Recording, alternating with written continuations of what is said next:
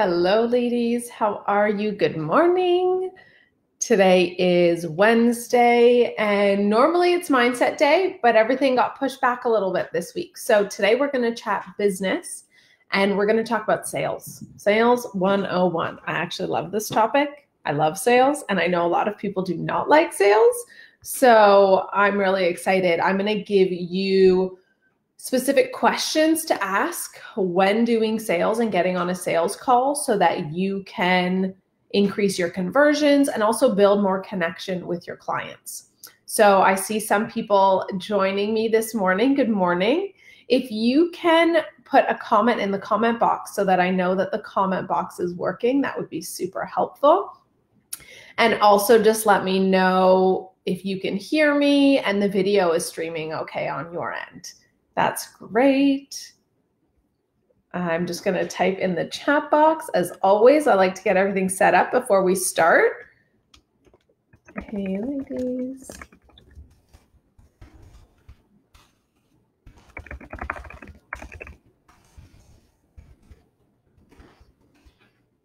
Okay, I see a bunch of people. Don't be shy.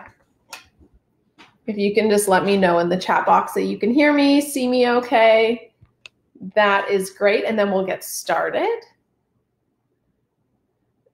As I wait for some of you to get me a comment, I'll quickly tell you my morning routine. I still don't see any comments, so let me know if you have written me a comment. Send me a DM so that I'm not just waiting for you ladies. So I have a bunch of people on, just waiting for you ladies to send me a comment to make sure. Oh, yes, here, can't wait. Oh, thanks, Diana. I'm so glad. Can you hear and see me okay? I want to make sure the audio and video is working all right. I'm glad the comments are working though. And so while I just wait for a few more people to join before we dive into sales, I'm going to tell you my morning routine as always. So if you missed the last training on routines, go back, check it out. It is really important to get you grounded for your day. This morning I listened to Abraham Hicks. I did a love meditation. And again, the love meditation was like 1 minute long. This does not have to be long. My entire routine took about 30 minutes. I did essential oils, breathing, smiling. I also practiced presence. So I sat out on my balcony and just right now it's raining where I am and I just listened to the rain. I smelled the rain and it was just really beautiful. I also did some stretches and I lit my intention candle. And what else did I do? That's about it. That's what I did this morning. So that was my routine. Let me know your routines if you want to chat about that also. So everything's perfect. Comments are a little lag, but that's okay. As long as you can hear and see me, it's all good. Thank you so much, ladies. Welcome, Diana, Ashley, and everyone else who is watching. We are going to dive into sales today. Honestly, this is a topic I really love and I really enjoy learning more about and getting better at because you can always be better at sales. And I know so many people find it kind of disgusting because we've all been on the other side of a sale that's been super aggressive. I will tell you now, I have literally been in tears from some sales conversations where they're trying to sell me something and really making me feel like shit about myself. And I'm feeling really forced into a sale. Sounds extreme, but it actually happened. We've also all been on the other side of a sale where it just feels really like slimy and they don't care about you. So I want to dispel that myth because I know it's really uncomfortable and really focus on our intention going into a sale. So I'm going to give you, there's 2, 4, 6, 7 specific questions I go through in my sales call, and I will give you those and I will give you some tips. So number 1 is intention. Going into a sales call, they do not have to buy your product. The goal and the intention is get to know your customer, get to know your client. And if you go back to our business training before when we talked about surveying and building an offer and building a product, the number one step is to understand your client. So 90% of the sales conversion and process is about understanding your client, what they need, what they want, what are their pain points, and truly understanding, is what I have to offer a solution to their pain? If it is, awesome. If it isn't, that's okay to walk away and refer them to someone that can actually solve their problem. But you have to know what their situation is if they have a problem, and I use problem lightly. It doesn't always have to be a really big problem, but if they have a pain point that you can solve, then why not? So that also comes connected to mindset. If they have a problem or a situation that you can solve and you don't have the confidence to tell them, hey, my product can help you, there's a disconnect there. And there is a disconnect in your confidence in your product, your confidence in yourself that you can deliver. And that is going to need to take some extra mindset work that we can talk about later, but we could spend an entire training just on that. But really paying attention to, do I truly believe? And if I truly believe in the product that I have to offer them and it can help them, what is my disconnect there and why am I not sharing that with them? As well as the price point. This is a mindset part, very big for a lot of women, especially looking at, am I hesitant to share the price? Am I lowballing my price? Do I have a problem raising and increasing my price, and or dealing with objections with the price? And I hope today we'll be able to get into some dealing with objections as well. But if not, we'll do an entire training about that too. So you can see that there's so many different elements to sales, the confidence piece and intention, the mindset, as well as dealing with objections in a tactful way. So let me go into the questions and the bigger picture of sales. So the bigger picture of sales is understanding, where are they now? Where do they want to go? And are you the bridge and the solution to get them the results that they're looking for? Okay? Very simple. I'm going to give you now 7 questions that I ask in order to help uncover that process for them. And as well, you can follow these questions, but again, connect to the client. You don't have to just follow these questions, but you'll kind of see the path that I take when using these questions in a sales call. So the first question is, where are you at?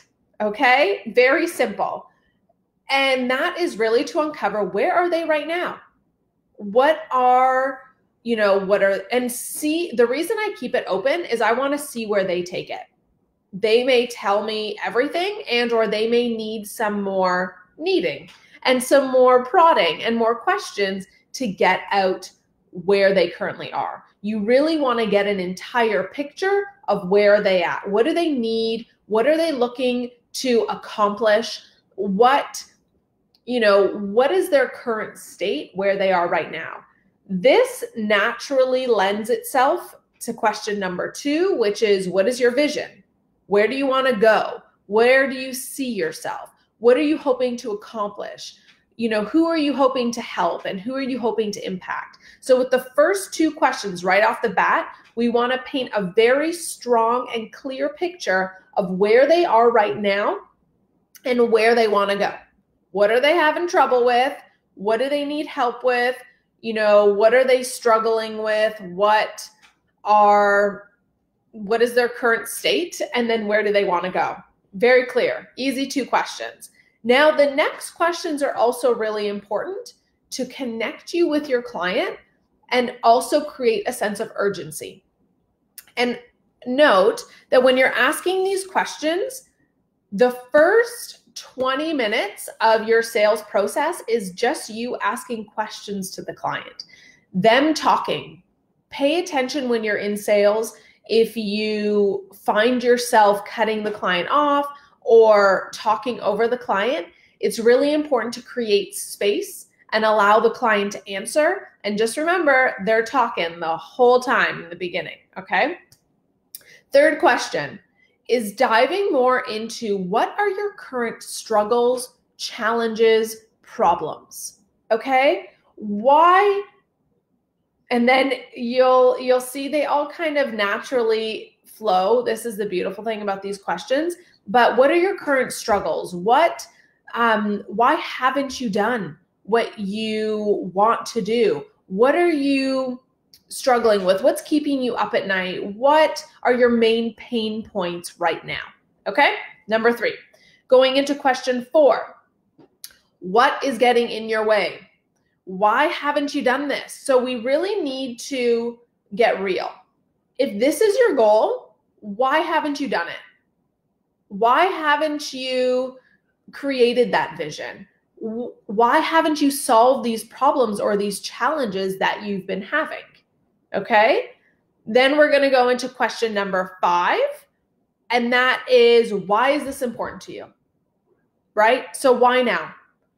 Why have you had these challenges? Why haven't you dealt with them? And why is right now the time for you to deal with these challenges and make your vision a reality?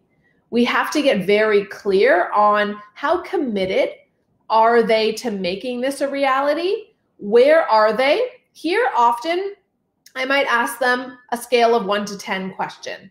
So I might say, okay, on a scale of 1 to 10, 10 being you wish that you started this yesterday, and 1 being, I can get to this in the next 5 to 10 years. Where are you? You really want to know how important is this vision and goal to them, and how willing are they to do whatever it takes to get there. You want to know their commitment so that the product and service that you're offering, you know how committed they are to making this happen. And if you can lay this out nicely in a conversation for them, they may not even realize how important it is to them and why now is a good time. And you're helping them, you'll see through these questions, you're helping them to gain their values, to get very clear on what they want, and knowing if right now is the time for them. Okay, next question is, who are you doing this for? Are you doing this for yourself, your family, your clients, your customers? Understanding, their motivation behind their intention and action is really important. Because let's say you're working in fitness or health and they're saying, I'm doing this for my children. While that may be a really good motivator for them, it also may not be a good motivator for them. Do you understand that you want to understand where their motivation is so that you can also better assist them through the sales process and helping them with their own blocks and their own mindset hurdles that might come in the way? Okay, the last question before you get into the presenting your offer and dealing with objections is really important. And I love this question.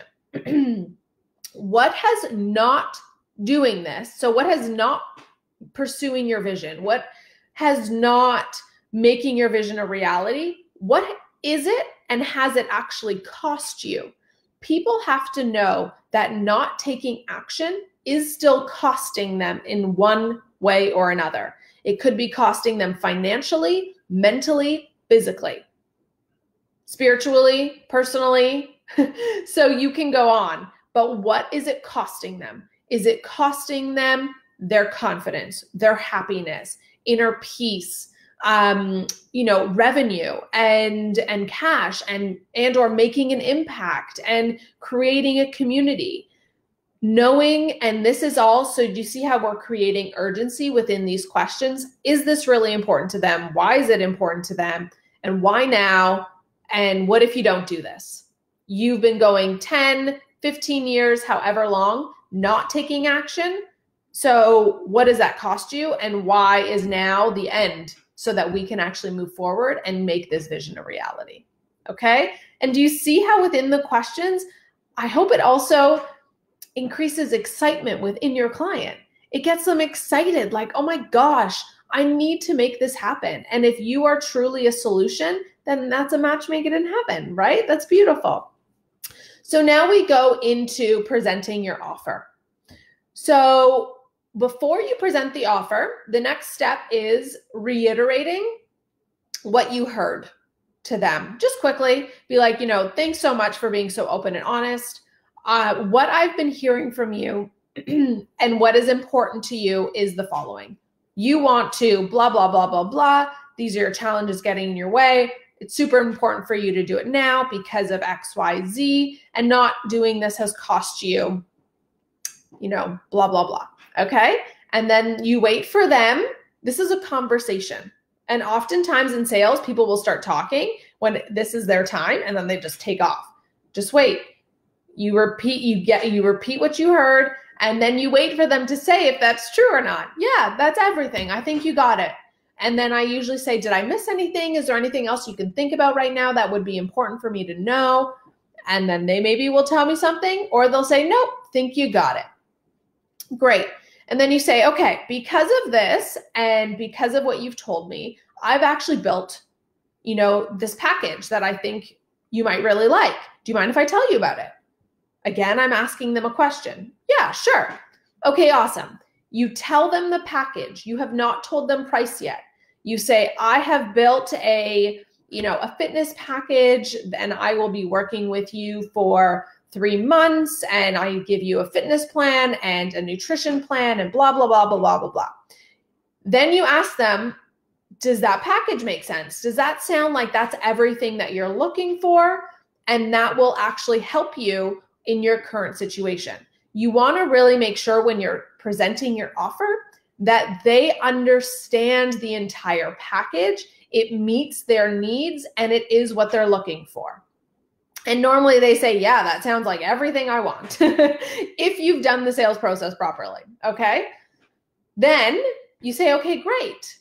The entire package, and then you quickly say it again with 9 coaching calls, a nutrition plan, a boot camp, a fitness and blah, blah, blah videos. That entire thing is, $3,000. If you pay in full, and or, XYZ if you pay monthly. You don't even have to give them the monthly at that point. You can just say the full price, or you can give them their 2 pricing options. Usually if they pay in full, they get some sort of discount and perk, and or if you break it up monthly or in smaller payments. And then after you tell the price, you wait. So often we try to fill in the air and we just wait. We wait for them to respond. We wait for them to respond to the price. Here's where you'll notice your own money blocks that may be coming up when you're thinking, oh my God, what are they thinking? Is this too much? Is this worth it? Are they going to see the value? Pay attention to what's coming up for you there. It's a mindset thing. Put it aside. Wait for them to give you a response. Now is when the objections may or may not start, and where you need to practice dealing with objections. Some of the most common objections are time and money, and or, I need to talk to somebody, okay? One really important thing, and we could do an entire training on objections, so I'm just going to keep it really light in this objections piece. You want to really ask them, what is your decision-making process? How do you make decisions? What's important to you? Is there any other information I can give you to make this decision-making process easier for you? And if they say, oh no, I'm just like walking, I just need to think about it. I'm a thinker, I just need to think. Be like, okay, totally get it. I am too, not a problem. Is there anything that you're going to be thinking about when you go away that I can answer right now? Because let's try to think out loud so that I can make sure to get you everything. What are some things that may come up for you, or reasons that you may say no? They'll be like, price, time, whatever. Then you can go over them.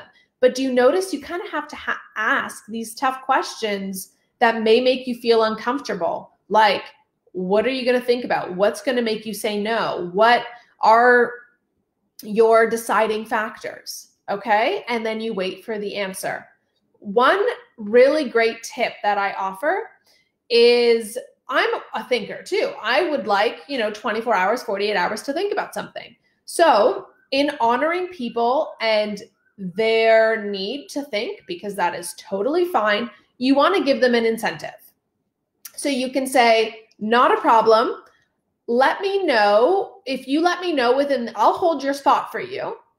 And if you let me know within the next 24 or 48 hours, I can throw in an extra session. I can throw in a month free. I can throw in this online program, or I can throw in this perk, because you want them to be able to take advantage of the perk, and you want to make them feel like they're actually getting a deal, right? And give some sort of urgency and incentive for them to purchase. Okay, is this making sense, ladies? I want to make sure you're still with me. Let me know in the comments if you have any questions.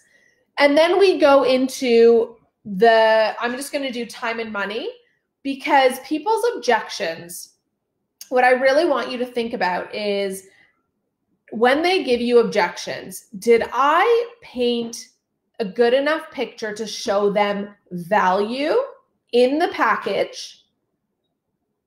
Do they believe in themselves that they can do this? And do they believe in me that I'm the person that can deliver the package for them? So there's those three elements. So that when you're learning and growing and improving your sales process, you can think, okay, did I show them value? Do they believe in themselves? And did we kind of have that conversation when we talked about challenges and why now? And do they believe in me, right? And maybe in some of the questions, they may ask you your credentials, why you, and you may be able to build that relationship with them, because oftentimes price and time are not about price and time. So you want to dive a little bit deeper, because you want to know, okay, did I dive deep enough to cost? Because if we dove deep into cost and they said it's costing me my mental health, money, fitness, but then they're saying that it's too expensive, that doesn't make sense. So I'm going to give you an analogy that I heard, which is really awesome. If I were to give you a check for $1,000 and I said, here's a check for $1,000, just give me 100. You'd be like, is this a joke? Of course I would give you $100 for $1,000. Well, let's think about your product in the same way. Your product or service.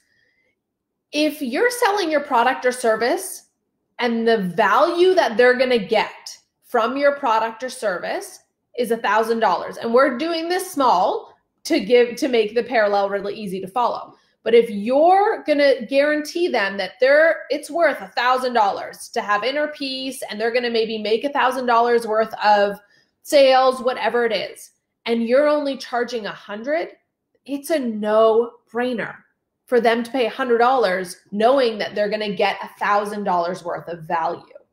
Okay, I hope that example resonates with you and lands with you as well as it did for me when looking at pricing and really nailing home, did I give value? Did I show the value? And you can see how that's so linked to price, and looking at, if they're saying price, you may not have honed in on the value strong enough, as well as time. Time is really linked to how important is it to them? How much pain have they been feeling? And how excited are they for a change and a difference? Because then it doesn't matter, right? I hope this is making sense. We have some comments. Paige says, yes, love that. Okay, awesome. So we're going to finish up this sales training today. Again, we can dive deeper into so many of these things. I really just love giving you an overview of sales to help you along this sales process. A couple other asterisks that I want to add to the sales process is, number one, are you surveying and or gaining information about your client before you step into the sales process? So I personally have a survey sheet and what do I call it? Like an intake form for clients who are interested in working with me. In that intake form, I have specific questions to know if they're a good fit and to know if we should go on to the next sales process. So just make sure you have some sort of information intake process before you get into the more nitty-gritty sales process that we talked about today, to make sure it's a good fit, to know they have a budget, to know why they want to work with you and what they want to accomplish. Because if, let's say you're in construction and they say to you, you know, whatever that intake process is, they're looking for someone to fix the tub and you don't do that. It saves you a lot of time and effort in the sales process because you know it's not a good fit. We go back to our initial principle. Sales is just about where are they, what are they looking for, and am I the fit to get them there? Okay? Is this helpful to you ladies as we finish up? Do you have any questions? I see many of you are still with me. So I just want to circle back and quickly check the comment section if you ladies have any questions. Question 3 and 4 sounds kind of similar. Can you differentiate 3 and 4? What are your struggles and what is getting in your way? They can be similar depending on how they answer. So it would be really helpful to do like a live like demo. Okay, so I'm going to demo with myself. Oh, ignore my cat. She's excited in the background. And so what are your struggles? So let's say fitness, okay? What are your struggles right now? Well, my struggles are I'm trying to lose 10 pounds and cannot lose 10 pounds. It is, you know, I'm having a really tough time on knowing what food to make and knowing what's right for my body. Okay, great. What is getting in your way? Why aren't you going to the gym? Why aren't you eating better? Why? It's just getting it one step deeper. Is this making sense? So why aren't you food prepping? Like really, what's getting in your way of making one step in the right direction? I don't care about the 10 pounds. What's stopping you from going to the gym today or working out for 20 minutes? So you got to get really deep in these questions. Just what are your challenges? Oh, trying to lose 10 pounds. That's not good enough. We need to get emotion. We need to get connection. We need to get to the root of the problem and the root of their desires and dreams. Does that make sense and clarify the difference between 3 and 4? I want you to get deep. If you have tears, that is okay. Because we want to get really meaningful and purposeful to know what is really getting in their way. Okay, awesome. So get really deep and personal. Really good tip. I'm glad you asked that because a lot of people in a sales call, you know, they'll ask these questions like a survey. But as you practice, get a friend, a family member, roommate, yourself, whatever, to practice this sales process, you want to really remember this person's a human. Have that human connection, that real connection, feel emotion, share a moment together, even if it doesn't end in a sale. They'll be a forever follower, believer of you. Build that connection. That might turn into a sale later, and that's okay. Okay? Awesome. Any other questions as we finish up? Thank you for those questions. It's really helpful so I can continue to clarify. Anything else? No? Okay, cool. Alrighty, I am signing off for today, sending you so much love. Thank you, ladies, for being here. Please keep me updated on this sales process. If you need any more help and you want to chat more, just send me a DM. Happy to support. And we will see you tomorrow. Tomorrow is Thursday, right? And it is Relationship Day. I know that is a really popular day. So I'm going to do a post. Let me know if you have any questions to talk about for relationships and or specific scenarios that you want to dive into. It can be romantic, platonic, whatever. And I look forward to seeing you tomorrow. Okay, bye for now, ladies. Have a good one.